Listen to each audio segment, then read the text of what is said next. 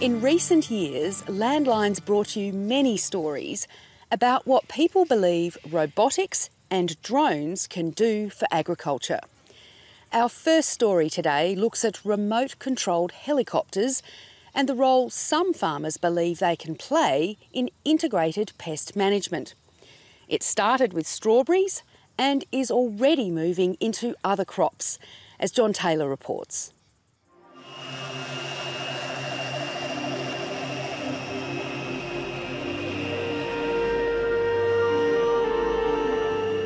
In the age-old struggle between farmers and pests, there's a new weapon. You might call it a drone or even a toy, but aviation types prefer to call it an aerial vehicle, or AV for short. It's going to be the only way that the beneficial bugs are going to be dispensed in the future. It's the latest addition to the arsenal of biological pest control, using drones to spread good predatory insects over farmland so they can kill bad insects that would otherwise eat the crops. Which could take the use of predatory insects from a labour-intensive and expensive niche market to the mainstream. And that's been a real hurdle for us because we get these great biocontrol agents and we get them out to our growers, and then they often find that it's a bit laborious, you know. For farmers, it promises an easy alternative or option to using chemicals. All your insects and all your stuff there, they can adapt quickly and get resistance to chemicals, but they can't get resistance from some little critter eating them, you know.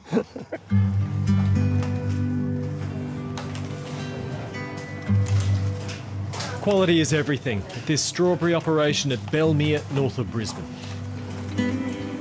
Taste and See, a joint venture between two families, has about 2.5 million plants producing strawberries. Years ago we were big, but a lot more bigger players come to the strawberry industry over the last 4 or 5 years in southeast Queensland. The season's winding down now, but there are no shortcuts, even though things move fast.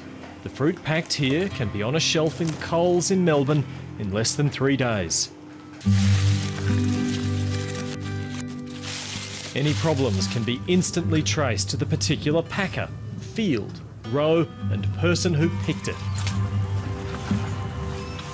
But nice lush plants with fruit aren't just attractive to people. So what eats strawberries, Murph? Ducks, crows, hares, everything eats strawberries. But this is what we use for the ducks, this strobe light here. So it's a random light that comes on through the night. And then, of course, there are insects that can damage and ultimately kill the plants. Well, especially Heliothis, cluster caterpillar early in the season, but one of our biggest things that we struggle with is two-spotted mite. Two-spotted mite are very hard to kill when they get established in the crop, and they do a heap of damage. And what are the ways that you can deal with the mite? Well, you can use chemicals, which is a harsh way. You've got to use pretty hard chemicals, and we try to refrain from that.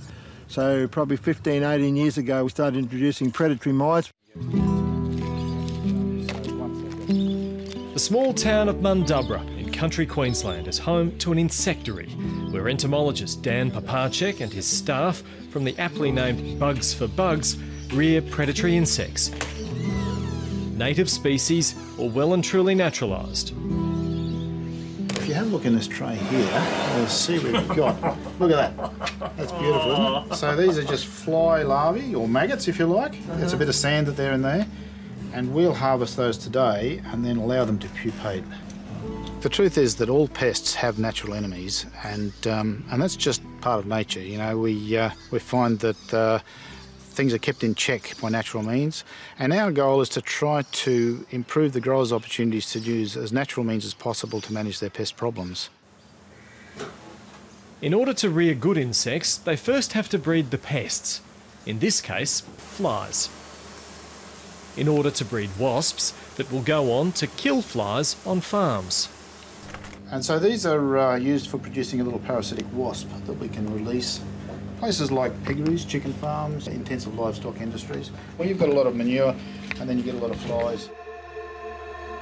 The parasitic wasps kill flies by breaking their life cycle.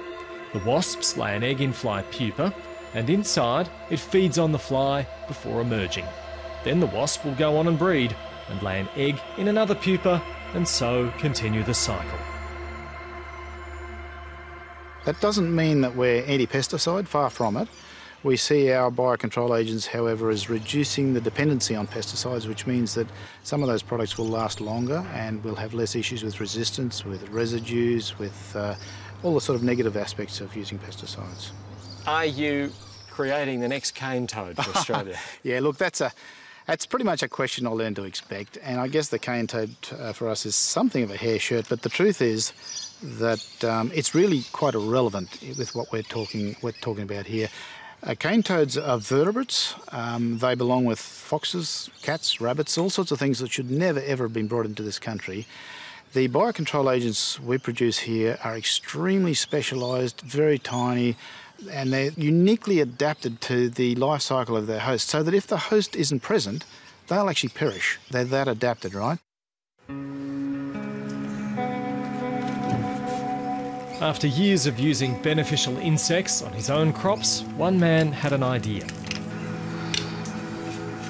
So in the past 18 months, Nathan Roy from the Sunshine Coast has gone from being a strawberry farmer to pest control innovator with his own company, Aerobugs.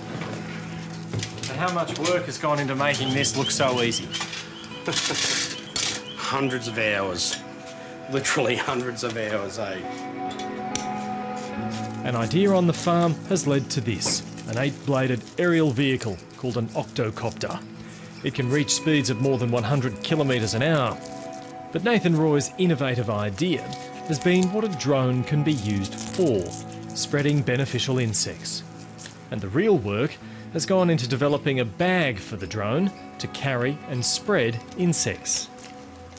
Oh, this one was about number 2 or 3, wasn't it, Nath? 2. This one, I actually made this with my sewing machine out of fabric I found at Spotlight. This is actually a saucer for a pot plant, which we cut the insides out of. I went to Bunnings and that's where I got all the parts from. So, and I trialled it with rice, and it dispensed the rice perfect, but it nearly flew apart on the test run, so I had to rebuild it. So, Wow. yeah. There we go. Taking off.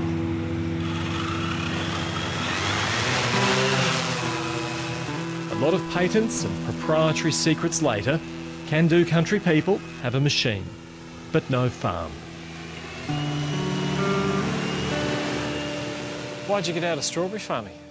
There's a lot of strawberries grown in Australia, and we're actually a small farm compared to other farms, so it wasn't commercially viable to continue to farm strawberries. Just the margins too tight? Yes, so continually having to streamline, and one of the ways for streamlining was to spread beneficial insects with the UAV instead of using workers to do it.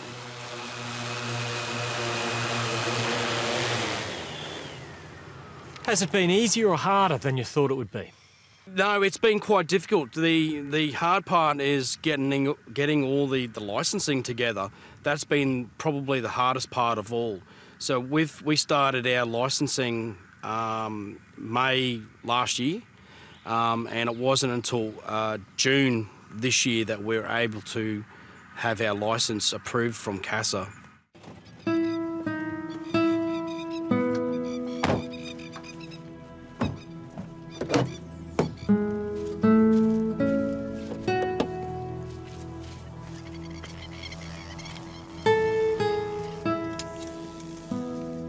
This year, Nathan and his colleague Glenn began trialling their work on Merv Shifke's farm. He said, oh, we could put these things out with the drone. So we said, yeah, we'll give it a go. So this year we started with them, putting them out with the drone. So what did you have here, Nathan? This is the vermiculite. This is what we use for the medium to spread the bugs with. And why do you use this? It's a great light material for so the bugs can attach. They crawl all over it, and when you dispense, they sort of use that as a way of getting from the craft to the ground. So they just crawl over the vermiculite everywhere.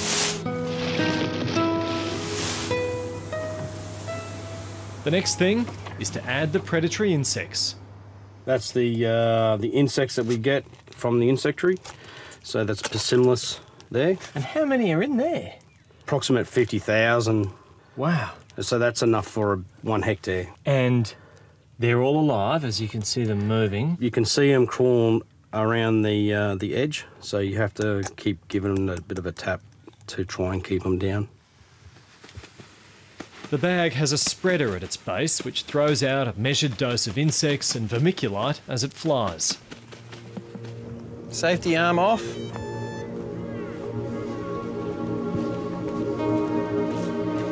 Arming. Taking off.